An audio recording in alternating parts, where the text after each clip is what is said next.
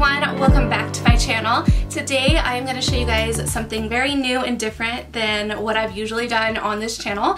As a lot of you know, I do a lot of eye art type makeup looks on my Instagram, which you guys can follow, and I will leave links to that down below. But today I am going to show you guys how to get this peacock inspired look. You can wear this for a festival or a concert, anything like that, or if you just want to look like a peacock, you can do that too.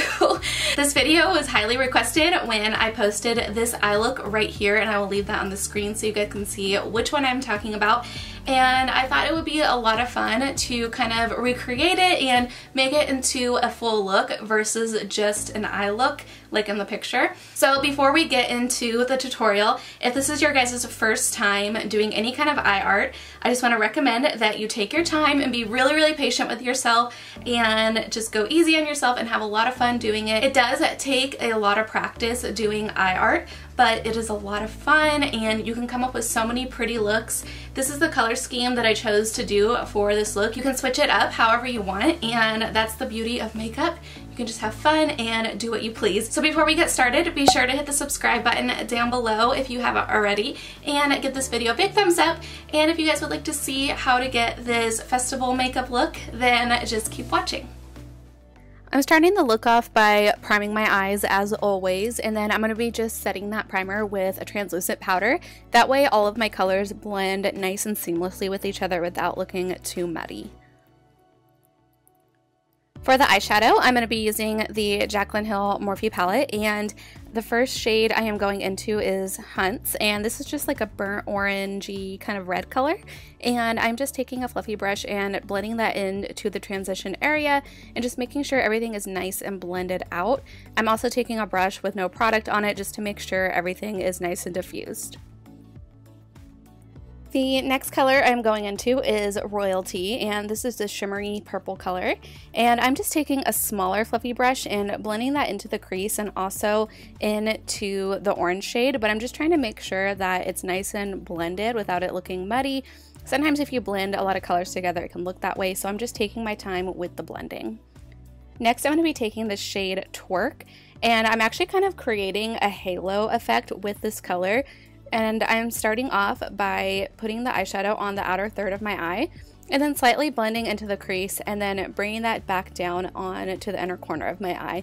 And once again, I'm just letting this color build up and taking my time with it because I want it to pop and be nice and vibrant. You can also spray your brush if you want to make the colors pop even more, which I will be doing in just a second, but yeah, just making sure everything is nice and blended. Next I'm taking the colors Diva and Pool Party, and I'm starting off with Diva with my brush being sprayed, and I am placing that on the center of my lid, and then I am taking the shade Pool Party and placing that on top. I just feel like this gave it a nice pop of color, and you get kind of this like really pretty like greenish emerald teal kind of vibe, and I love it. I love how it looks. So I'm just patting that all over the center of my lid. And then next I'm taking the shade Beam and just using my finger to just add a little bit of that color to the center because I feel like this just really made the color stand out and it brought a lot of light to the center of the eye. Next I'm taking this Makeup Geek Full Spectrum Eyeliner in the shade Cobalt, and I am just placing that in my waterline. You can use any color you want, but I just thought the blue would look really pretty and it would make it really stand out. For the lower lash line, I am basically repeating everything I did on the top portion of my eye, but just in reverse, if that makes sense. So I'm starting off with the greenish shades, then going into the blue, the purple, and then once again into the color Hunts. And then I'm taking that shade Beam again and placing that in the inner corners of my eyes. So now comes the eye art part. So basically I'm going to be taking the skinniest eyeliner I have, which is this e.l.f. black liquid liner, and I'm creating just kind of like a wing, but almost kind of like a tree branch, if that makes any sense, because this is going to be where our feathers are. So I'm just kind of like flicking out the wing and creating little like extensions off of the wing, if that makes sense. I don't know if I'm describing this correctly. But basically I am just taking my time with that and creating like a tree branch feathered like effect.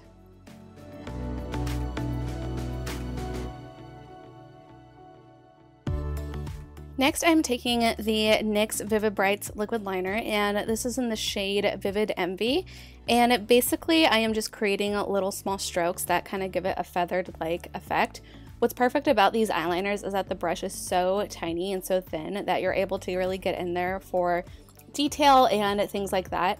And when you're creating eye art that's really like small and precise, I recommend kind of resting your hand on your cheek. This kind of helps keep your hand stable and steady, and it gives you like the best precision. So once again, I am just creating feathered-like strokes around the little branch-like lines, which is actually like part of the feather. And yeah, I am just kind of like creating little peacock feathers with that. And then once again, I am doing that on the opposite eye. And this doesn't have to be perfect because we're going to be adding colors on top and adding dimension to the look. So right now it kind of just looks like a Christmas tree, but then I'm going to go into the shade Vivid Sapphire, and I'm just creating smaller feather-like strokes on top of that, and these strokes are going to be a little bit more spaced out, so you can kind of see the green underneath, but you're also adding some dimension to the feathers. And then we're going to also be adding more green on top of that, so it just kind of adds like a layered like effect. And I'm so sorry if this isn't close enough for you guys. This is as close as I could get with my camera. I really wish I had like a macro lens or something like that, but hopefully you guys can kind of see exactly what I'm doing. And then, like I said, I am just going back in with that green and just adding more of like sporadic like strokes to make it look more dimensional and to add a lot of depth to the feathers.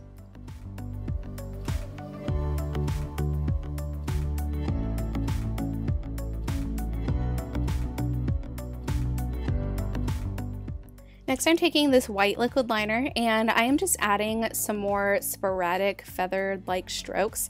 This is just going to create some highlight to the feathers, and it just kind of makes it look a little more realistic as much as possible.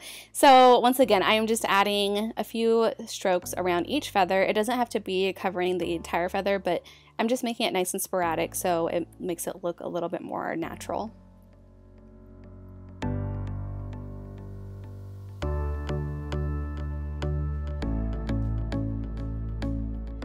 Next, I'm taking this yellow shade called Vivid Halo, and I'm basically creating little teardrop-like shapes on each feather, like towards the top, just like a peacock feather, and I'm just being really careful and really precise. This can be like the harder part of the look because it's so small, but try not to worry. You can always go in later and fix any mistakes if you need to. So like I said, I am just going in and just creating little teardrop shapes on each part of the feather. And once again, you can use any color scheme you want. I just kind of wanted to do like a rainbow type theme. So then next, I'm taking this shade called Vivid Delight, and I would say that this is actually the hardest part because you're going in over that yellow portion of the teardrop shape, and you're basically creating a smaller teardrop shape on top of the yellow. And it's kind of difficult, but you just want to go in really carefully. And once again, if you make any mistakes, you can always go back in with your yellow and kind of like go over it as much as you want. And just take your time with it and go slowly. I know it looks hard, but it's not too bad if you can get like as close to the mirror as possible. So I am just creating those other little mini teardrop shapes with the orange shade. And I'm sorry this isn't the best angle, I kind of messed up there. So I'm just going back in with my black liquid liner and I'm creating like a small V at the bottom of the orange portion of the teardrop shape. I hope that makes sense. And once again, I'm so sorry that this isn't like the best shot of my eye. This is as close as I could get, but you're basically just mimicking a peacock feather. So here is a close-up of the look. Hopefully you guys can see that okay. And so next I'm just going to be applying some mascara, and I'm using a waterproof mascara because like if you're going to an outdoor music festival, it's probably going to be really like hot and sweaty. So a waterproof mascara is probably your best bet. So after I do that, I'm just going to be applying some lashes off camera. And next I'm going to be contouring, and I'm actually going in really lightly with my bronzer because we're going to be placing more of a colorful highlighter on top, and it kind of looks weird if you have a lot of bronzer going on with like a color highlighter, if that makes sense. So I'm just going in lightly and just kind of shaping and contouring just a little bit and just blending all of that out. And then also contouring my nose as I usually do. Next, I'm going in with this Naked Cosmetics like duochrome highlighter palette, whatever you want to call it. And I mixed the blue and the purple color to create like this really pretty iridescent kind of shade. And you can use like any color highlighter you want, or if you just want like a normal highlighter or no highlighter at all. I just felt like the purpley blue color just kind of made it more fun. It made it stand out more, and it kind of just like went with the whole theme. So I'm just highlighting in my usual places, and then next I'm going in to this blush by Pretty Vulgar, and once again just kind of going in lightly with that because I don't want it to be too heavy-handed, and I just kind of want more of a natural flush to the cheeks. And then I'm going to be going back in with that highlighter palette and going with that pink shade over my cheeks, kind of like a blush topper, just to make everything like nice and shiny and pretty and highlighty. And then next I am going in with this liquid lipstick by Wet n Wild. This is their liquid catsuit, and I am using the shade Berry Recognize. You can use like seriously any color with this look, but I just thought the magenta would make it look really pretty and vibrant. And then I placed some of that highlighter over top, which looking back, I probably wouldn't have done that because it kind of looked a little powdery, but in the end, it turned out okay. But I hope you guys enjoyed this tutorial. Hopefully I explained it okay and I made sense. But if you guys recreate this look in any way, be sure to tag me on Instagram because I would love to see your recreations. And thank you guys so much for watching. I'll see you in my next video. Bye.